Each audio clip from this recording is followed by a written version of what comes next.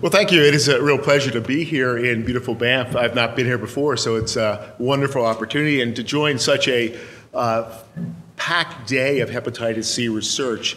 My perspective really is one of clinical. I started focusing on hepatitis C therapeutics in around 1995, and we'll talk a bit about where we've come and what we're doing now with respect to antiviral therapy. I'm going to try to touch on some of the opportunities, but also some of the challenges that face us, and hopefully throughout the day, from looking at the topics, that these will be discussed in more detail. So I've got about 20 or 30 minutes to do that. So without further ado, let me first show you my disclosures, and then move on to talk about the evolution of this disease from a non-A, non-B hepatitis to hepatitis C and now eradication.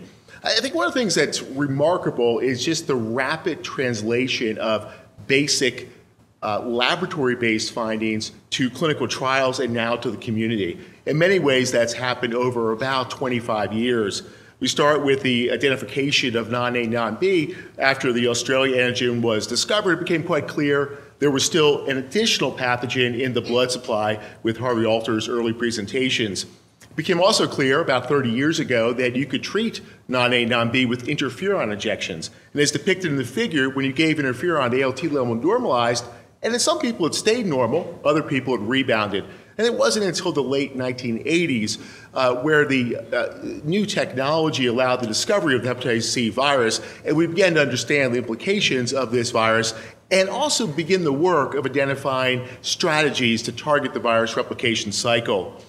And it's really been the laboratory work to identify the steps in hepatitis C life cycle replication, the interactions with the host, that have led to the development of drugs that can target a number of these steps.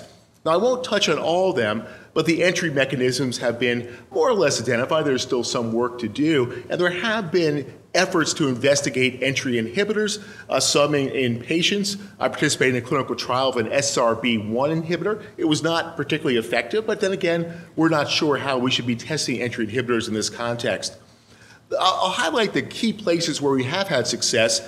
At the protease, number 3 in this slide, protease inhibitors, first successful in HIV treatment, were an early target to block the cleavage of the polyprotein. So protease inhibitors that move forward, we'll talk a bit about those. Steps 4, 5, and 6, this membranous web formation, followed by the RNA-dependent RNA polymerase, and then this lipoprotein assembly linked to NS5A. What we've learned is this NS5A glycoprotein appears to be involved in each one of these steps, 4, 5, and 6, potentially explaining its potent and rapid antiviral activity, both blocking the release of assembled virus as well as interfering with the replication complex. And finally, there's some cellular targets that I won't touch on today. I'm going to focus on the antivirals, but it's clear that host pathways, including cyclophilin and miR-122, are involved in replication. Indeed, there are therapeutic strategies that have been investigated quite successfully to target these. But I'm going to walk through the antiviral development and kind of where we are today. And the remarkable thing in 2015 is, at least in the United States, interferon is no longer recommended as a first-line therapy. So it went from 86 until 2015 where interferon had its day. What instead is recommended is combination antiviral therapy. These have been highly successful. And I'll talk about some of the data to support this. But in general, what you can see, if you look at the nuke NS5B column, these strategies break down to those that are based on a nucleoside-nucleotide analog polymerase inhibitor, which has a high barrier to viral breakthrough or resistance selection, and when combined with other agents, is highly effective. So the bottom several rows, or 3 rows, are those strategies that include a nucleotide analog NS5B inhibitor.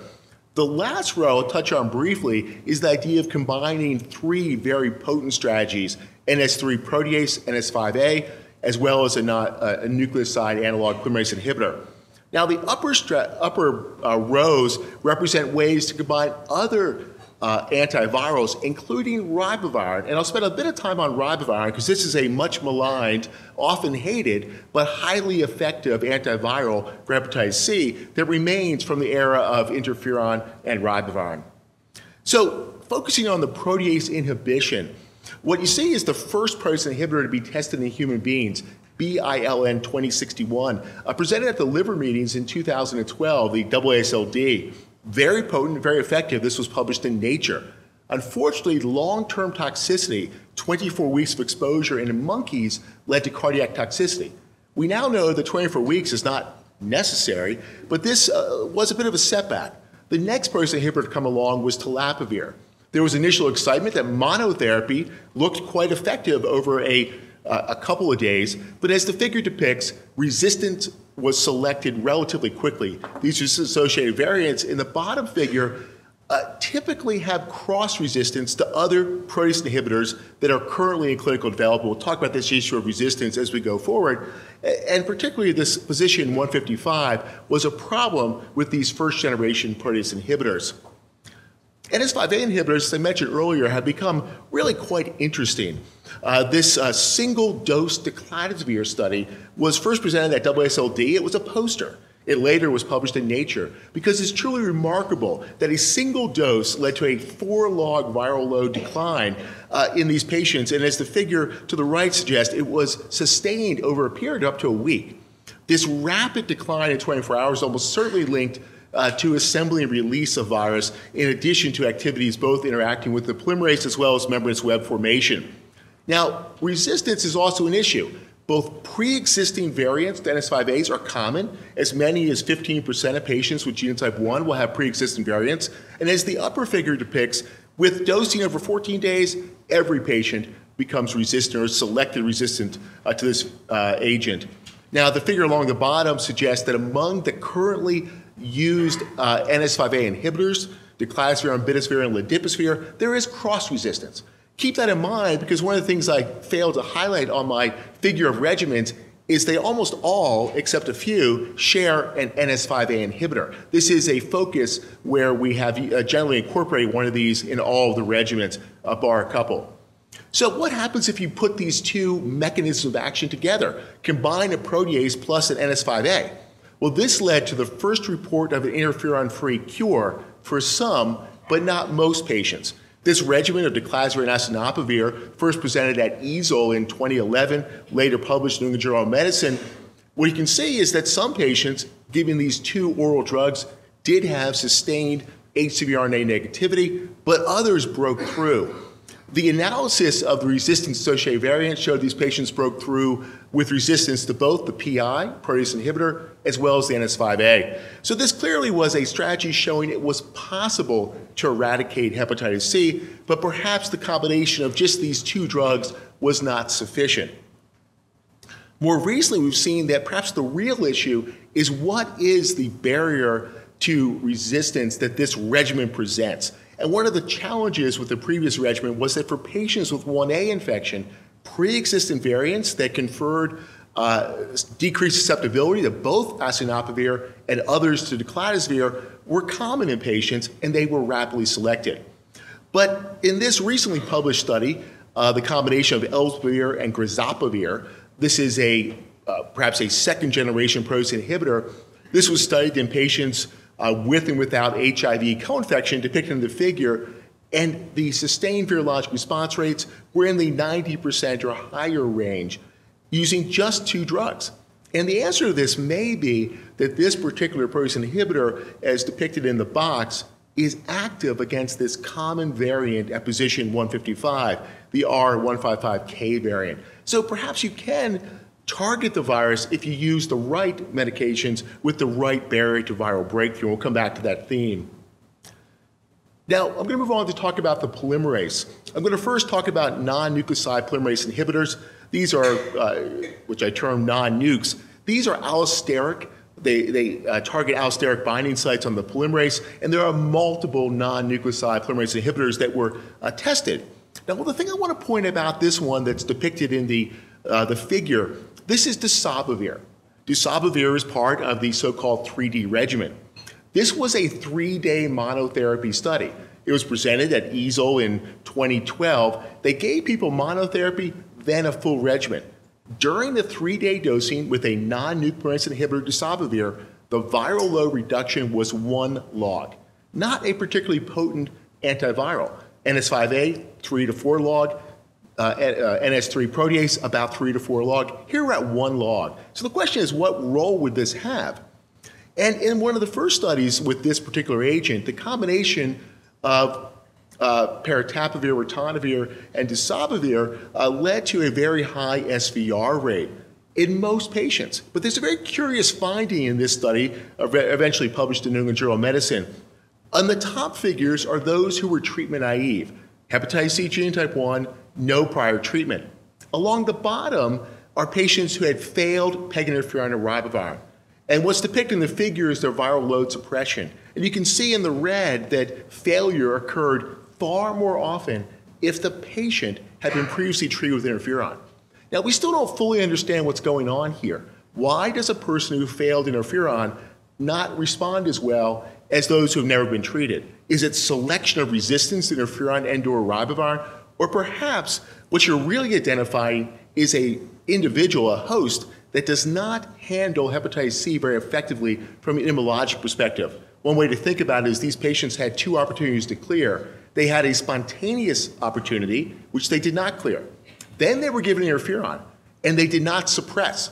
So they really are immunologically somewhat incompetent when it comes to this virus, and this regimen perhaps was not effective enough. So what if you look at adding more drugs? And this study brings in the NS5A inhibitor bidosvir. This was a very nice study that Chris Cowley published in New England Journal of Medicine in early 2014. And what they did is test the contribution of each drug. So if you start with what we now know as the 3D regimen, and you remove the NS5A on bidosvir, we see that the viral failure rate goes to 12%. What if we take away disabovir, this relatively weak 1 log antiviral drug? 10%. This suggests that targeting the polymerase, in addition to the NS3 and NS5A, this extra target does indeed lead to perhaps a synergistic antiviral effect. And what about ribavirin? Well, when ribavirin was removed, 7.6% failure rate. But if you put all of them together in this phase 2 study, the failure rate is only 1.2%. And this is a case where looking at the failure rate is more informative than looking at the SVR rate.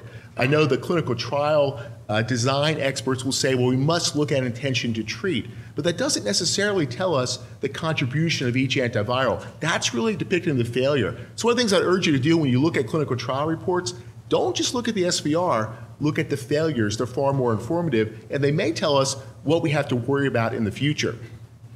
So is ribavirin really important? Well, it is for 1A patients. For patients with 1B infection, we know that the ability to escape the combination of NS5A and protease is relatively difficult. 1B, there was only 1 viral breakthrough in the phase 3 clinical trials. These are the PEARL studies. But if you look at 1A patients, the overall difference in SVR or cure was 7%. But if you look at the failure, no ribavirin, 16 patients, 6 breakthrough, 10 relapse. Look at with ribavirin, that drops to 2 patients. So clearly ribavirin is contributing something to this pathway. I'll come back to the resistance-associated variants at the time of failure in just a minute. So what does ribavirin do? Well, I'm not sure I can answer that question. Perhaps Jordan Fell will tell us later, as he's certainly looked into this topic. But if we go back to the telaprevir PEG ribavirin study, the PROVE-2 studies depicted in the figure where the removal of ribavirin from telaprevir protease, PEG interferon, no ribavirin, the breakthrough rate was 24%. If you add ribavirin, it fell to 1%. And in fact, the most potent effect of any of the drugs in that combination was ribavirin. It delivered more in terms of a delta than telaprevir. And in an early study combining several antiviral agents, the upper figure shows patients who did not get ribavirin. And you see really 2 things. The IL-28B haplotype of the patient had an impact, as did the use of ribavirin. In the lower figure, providing ribavirin prevented viral breakthrough. What does ribavirin do? Perhaps the best way I've come to think about it is it prevents the emergence of selected variants. So in every patient, there is an hepatocyte that likely has resistant virus to every drug you're using. And ribavirin prevents that from being expanded. In order to break through, that variant must be transmitted to other cells, must expand, and then emerge in the patient's blood. Ribavirin seems to prevent that. I'm not entirely sure how. The other thing that's emerged is that patients with cirrhosis and prior failure are more difficult to cure. All the way to your right in this study of 3D regimen plus ribavirin, so NS5A, NS3, dusopavir plus ribavirin, in prior null responders to peg interferon ribavirin who have cirrhosis, 24 weeks of therapy is significantly more effective than 12 weeks, 95 versus about 87%. So there's something about, as we talked about earlier, the prior peg ribavirin failures, which I think is an immunologic deficit, but there's also something about the cirrhotic liver, which folks have speculated may be due to a perfusion of the cirrhotic liver, yet the liver cells are alive, suggesting they are being perfused, and we know that we do deliver these drugs quite effectively to the liver through a first-pass metabolism for many. So I'm not sure how we explain cirrhosis. My own view is that it may actually be immunologic as well, representing a dysfunction of the cirrhotic liver where the immune system within the liver is simply non-functional. Now, what about co-infection? Well, some of the good news here is that co-infection does not appear to impact SVR rate very much. This is data from a recently published study in JAMA. It was presented online a couple of days ago. 12 and 24 weeks of co-infected patients receiving antiviral therapy for both viruses was quite effective. Now, there is a point here I'll highlight in the table. I realize it's difficult to read, but there were 4 patients who did not achieve SVR. 2 appear to be based on virologic failure, a breakthrough and then a relapse, both in null responders to peg interferon ribavirin with cirrhosis, that tough to treat phenotype, if you will. But 2 were negative 4 weeks out, both engaged in high-risk sexual practices, which led to reinfection between post-treatment week 4 and 12. So they are counted in intention to treat as failures, but they're really reinfections based on careful analysis. And we're seeing that more and more in clinical trials. And Andrew Hill recently presented a meta-analysis suggesting that co-infected patients may have a reinfection rate as high as 23% in the available data, something we need to keep in mind as we deliver these drugs. I'd like to move on to talk about the nucleotide analog NS5B polymerase inhibitors. This is sofosbuvir. It was developed and first published in 2010. One of its real claims to efficacy is that it is very difficult for the virus to escape. This targets the highly conserved active site, and the mutations are really uncommon, both in patients treated as well as at baseline prior to treatment. It is also active against genotypes 1, 2, 3, 4, 5, and 6. I'll get to that point. It was given as monotherapy. Now, with protease and NS5A, if you gave monotherapy, you would see viral breakthrough. Yet in this study by Ed Gang, which was published in, it shows actually some patients got sofosbuvir alone, yet they did not have viral breakthrough during their course. Now, subsequently, there's been at least 1 patient who broke through during monotherapy, and we have one at our site as well. But this was not seen with other targets, the ability to give monotherapy without breakthrough. Unfortunately, eradication did not occur without ribavirin all that often. Ribavirin, a relatively weak antiviral as measured by traditional methods, did achieve SVR in these patients. It led to the fission, fusion, and positron studies of soft ribavirin for genotype 2 and 3, which remain the standard care today. Now, I do want to comment that although the nucleotide analog is a key element to much of our therapy today, the development of additional drugs has been relatively arduous. To your right is a recently published analysis of what happened with a Inhibitex guanosine nucleotide analog polymerase inhibitor. What's depicted here along the bottom is duration of exposure to this agent and the proportion who developed congestive heart failure through myocardial dysfunction.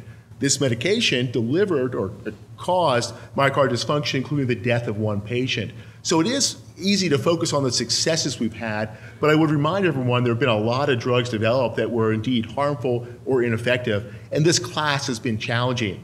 There is one additional nuke, if you will, that is moving on into phase 2 and hopefully further. This is a drug that Merck is developing. It's a uridine, much like sofosbuvir. The uridines appear to have a safer profile. The guanosines are all but defunct with respect to hepatitis C. And you can see that there is a potent antiviral activity over, again, 7 days of monotherapy dosing.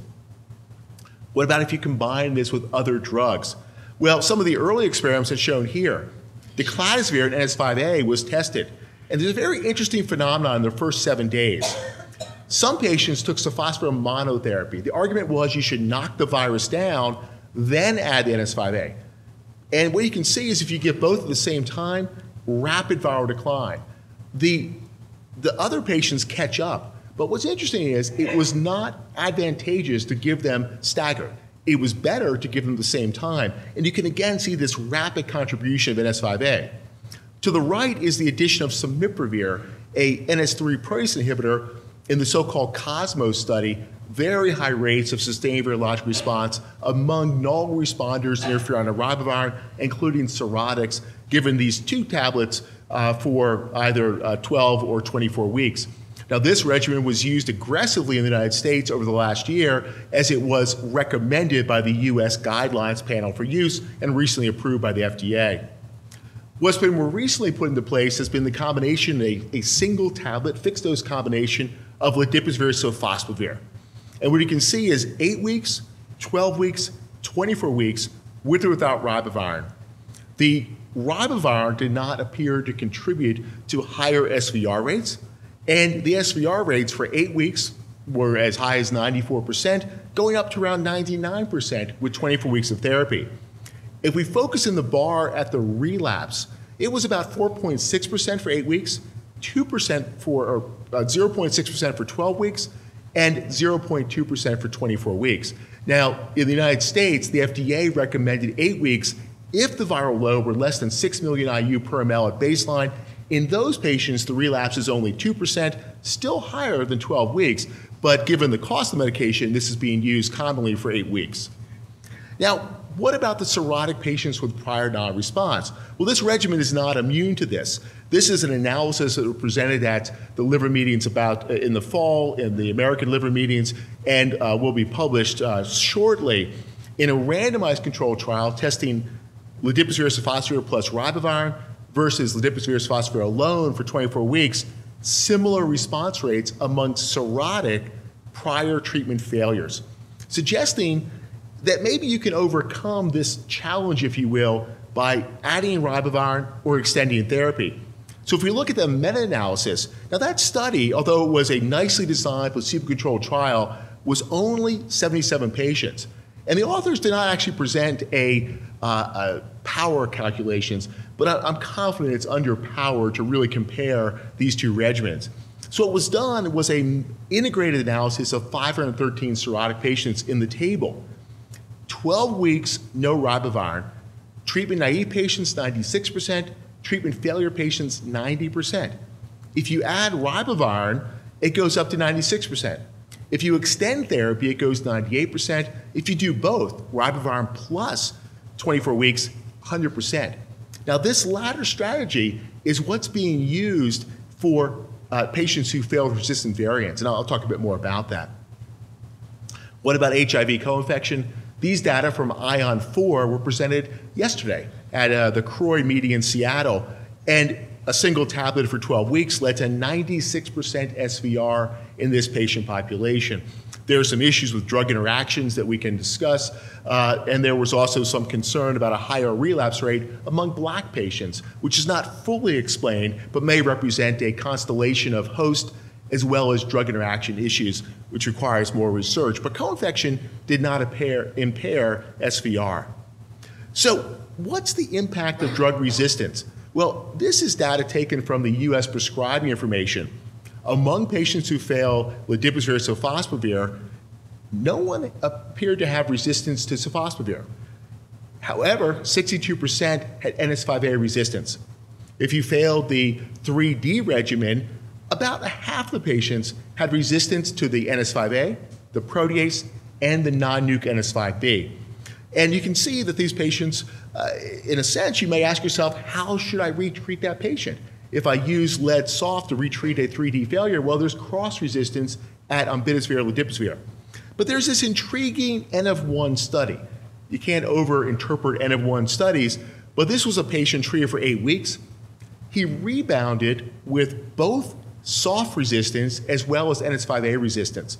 The investigator, without waiting for any virologic data to come back, retreated the patient with the same regimen, this time adding ribavirin and extending therapy. And what's a bit remarkable is that this patient then suppressed and achieved an SVR. I can't tell you that this is the answer to failure because, frankly, an N of 1 study is not enough to comfort me in my practice. But this is what's being investigated, longer therapy, adding ribavirin. So that's led in the United States to the recommendations for treatment of all patients. What it says is tantamount, hepatitis C SVR is tantamount to a virologic cure, and as such, all patients are expected to benefit. So they've also gone on to say the treatment goal is to prevent liver death and other outcomes, and the co-infected patients should be treated like mono-infected patients.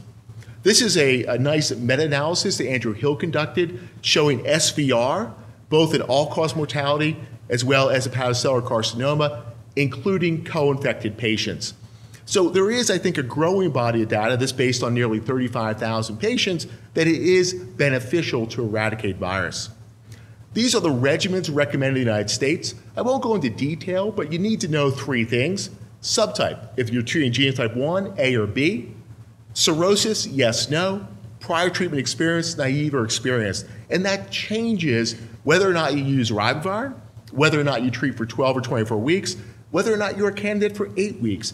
But it's a relatively simple algorithm at this point in time to be more complicated when other regimens are approved. But what we don't necessarily have yet is the perfect combination. I'll spend the last couple of minutes talking about what Dr. Feld has termed perfectavir. And this is a drug that can lead to a SVR of more than 90%. There are effective retreatment strategies. It works against all viruses, favors adherence, once daily pills, or perhaps long-acting injectable nanoformulations, and it favors persistence that is short duration. We're not quite there yet, but there are studies underway. Now, why all genotypes?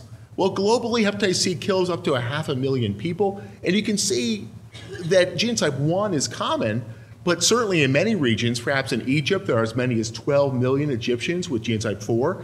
And if you look at Southeast Asia, genotype 3 is dominant. We need strategies for these. Genotype 4 is not really a problem with the drugs. This is a couple of studies put together. Umbidisvir, paritaprevir works very well in genotype 4. So phospholipidipsvir, very high rates in small studies. Samiprevir, quite active in 4. Decladisvir, acinopavir, biclabuvir, very good in 4. The problem here is getting the drugs to people with genotype 4. It's not the drugs themselves. They work very well for 4. 3 is a different story. The drugs are not yet perfected for genotype 3. Now, this was a study in the upper right-hand corner of decladisvir plus sofosbuvir for 12 weeks in co-infected patients. You can see very high response rates across genotype 1 through 4, but among cirrhotic, particularly treatment-experienced patients, in the Allied 3 study along the bottom, the success rate was only 60% with 12 weeks. They need longer therapy, they need ribavirin, they need more drugs. Now, perhaps we will have a pan-genotypic single tablet relatively soon. The combination of sofosbuvir plus a second-generation S5A, 5816, is in phase 3 trials. In vitro, very potent activity against all strains 1 through 6.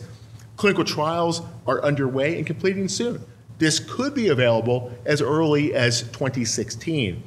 Along the bottom is data from a phase 2 trial of patients who were enrolled with genotype 1, 2, 3, 4, 5, and 6, and the SVR rates are quite good. I'll point out there's only 1 genotype 5 patients. They're hard to recruit because clinical trials are difficult to do in South Africa where genotype 5 predominates.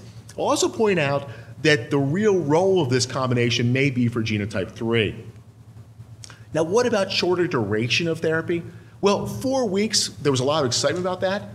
Just published in The Lancet was the combination of a PI plus NS5A plus nuke.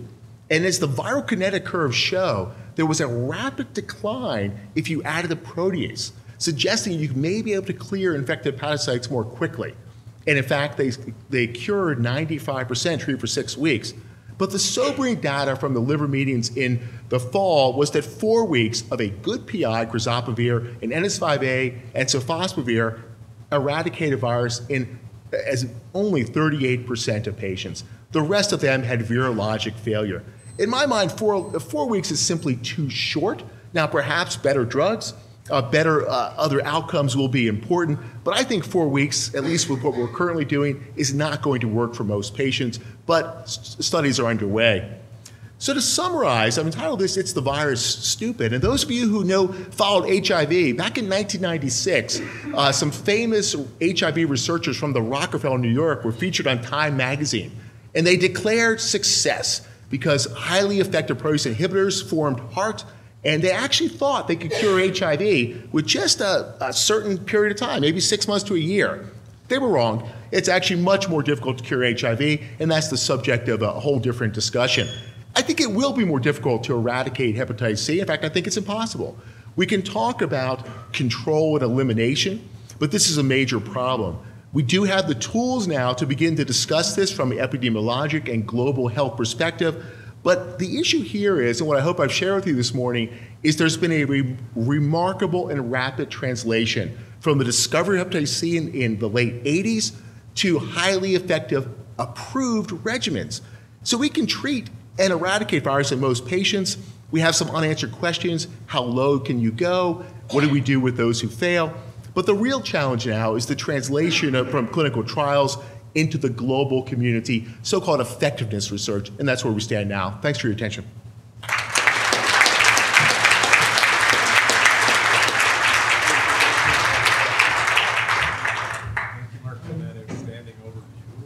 Very comprehensive. We just have time for a couple of quick questions, if anyone has.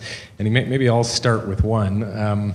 I tend to agree with you that 4 weeks is going to be a challenge with the strategies we're using. But do you think something like a long-acting miR-122 inhibitor or something like that might allow you to get away with short-duration DAs? Well, I think what we continue to see is that when you challenge, if you give people 12 weeks, or let's say 24 weeks, it's clear that with 24 weeks of therapy, you can overcome host factors and viral factors.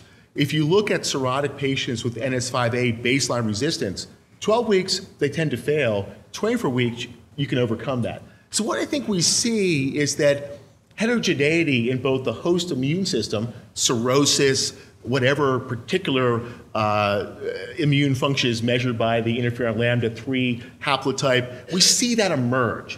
So I think when you try to cut short these so-called easy-to-treat patients from the interferon era, they can be successfully treated. But it's these patients with complexity that will need some help. And therein lies the use of immunologic agents like interferon, but the enthusiasm for interferon has dropped to an all-time low in the US, and I really don't think that's an option. But it does bring into play other immunologic pathways or targeting miR-122 or things like that. So I don't think we're done quite yet if we want to get short. Yeah, adipose tissue can interfere with drug interactions or the ability for drugs to work, certain drugs, and this has been seen in a number of disease situations. I was wondering, with your genotype 3 results, that you saw lower SVR rates. Were these patients checked for fatty liver, and to see if that was a complicating factor in this? Yeah, so certainly many of the patients with genotype 3 have concurrent fatty liver, likely virally mediated. I don't know that that explains the failure specifically, at least based on the clinical trials being conducted. I think the real issue may be that some of the drugs, when they were designed, the initial replicon models were based on genotype 1, and we've been kind of slow to tailor a therapy to genotype 3. But I think there is still this idea that genotype 3 behaves differently. There's evidence they progress more rapidly to cirrhosis, hepatocellular carcinoma, and death. So genotype 3 biologically behaves differently in inducing fatty liver. So there may also be biologic differences to explain the harder to treat patients. We're not quite there yet in terms of the research. But was fatty liver checked as a possible complicating factor? So fatty liver was measured not by biopsy. Liver biopsy in many of these registrational phase 3 trials is no longer performed, but ultrasonography evidence of fatty liver was determined, at least in a simple model, fat, yes, no, it didn't appear, but in the absence of a histologic examination, it's hard to say that fat's been thoroughly examined. One final question, and then we'll move on. Hi. I was just wondering if you could highlight again the bit about the ribavirin. You said it wasn't clear, and I just quite missed what you suggested it could be. Well, thank you. Yeah, so when one looks at the body of literature of ribavirin, it's been around for obviously a long time, and Dr. Fell could address this as well. I've seen him struggle to answer this question in other forums. But, you know, there was, I actually have to credit Alan Perlson, the mathematician from Los Alamos, but the way he presented it, and in the mathematical modeling, when you give ribavirin monotherapy, the viral load declines a mere 0.5 log, if that, when measuring the classic viral load reduction. But when you think about viral breakthrough, it's quite clear in every patient that pre-existing variants exist to whatever regimen you select. Doesn't matter if it's soft lead or some other regimen. And it's also almost certain that within 24 hours of dosing, you have hepatocytes that are producing virus that's fully resistant to whatever regimen you're using. But in order to break through, that resistant virus needs to spread from those infected hepatocytes to adjacent hepatocytes or perhaps to ones in other parts of the liver. And what ribavirin appears to do is close the replication space so that that resistant strain can't spread. And breakthrough only occurs when there's enough infected hepatocytes replicating freely in the face of drug pressure to then emerge above what can be detected. So ribavirin appears to close the replication space, perhaps by simply poisoning the adjacent hepatocytes for infection. But I don't have any data to support that. But it was some modeling that Alan Perlson did that I thought was quite elegant. And as I sat there, I said, that actually makes sense. All the other explanations, Jordan, fell a little short for me. Very well done, Mark. Nicely. So I think with that, we'll conclude. Thank you again, Mark, for a very excellent.